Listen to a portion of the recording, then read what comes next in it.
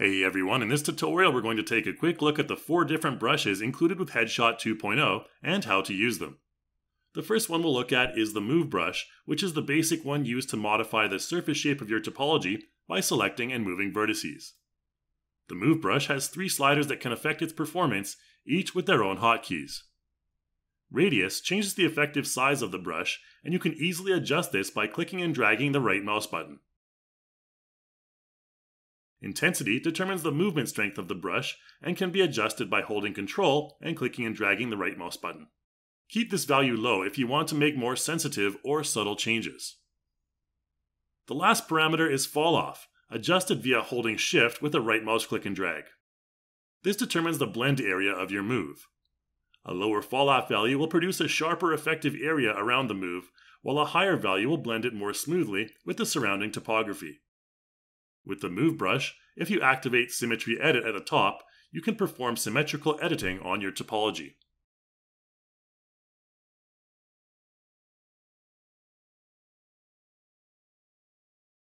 Next up is the Smooth brush. This can be used after vertex movement or individually to even out the surface topology for a less jagged result. When using the Smooth brush, you'll generally want to ensure that Conform to Source Mesh is active. If this box is not active, then the Smooth brush may have some unwanted results that don't conform to the normal head shape.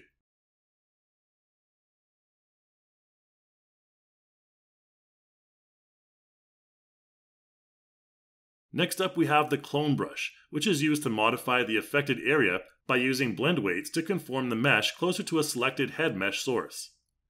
Under Clone Source, you have 2 options. Neutral head mesh will cause the brush to conform the topology to the character creator default neutral base head, while AI-generated head mesh will cause the clone brush to conform to the topology closer to the mesh that was generated by Headshot. Each have their own uses. This comes in handy if you've done some wacky edits and you want to progressively return your topology back to either the base AI-generated mesh or make it more similar to the CC base head mesh.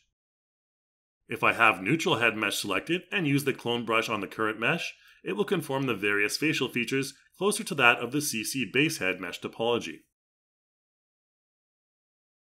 You can see this slight difference when I click on Reset CC Mesh, which will return it back to the base AI generated mesh. You can Ctrl Z to undo and go back. In this case, I've messed up the ear topology and want to return it to something a bit more normal. This can be done quickly and easily with the clone brush using the neutral head mesh as you see here. The same effect can be utilized with the AI-generated head mesh as a source as well, although naturally it will look slightly different from the neutral head mesh. Lastly, we have the Project brush, which enables you to project the shape of the original head surface onto the CC4 head mesh, creating a more accurate copy of the original head mesh.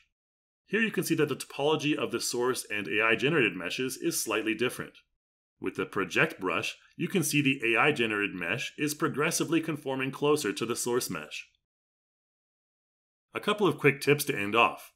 If you are editing mesh border areas like those around the eyes, generally you'll want to have Keep Borders unchecked, as having it enabled will constrain the mesh in those areas so you won't be able to edit them properly.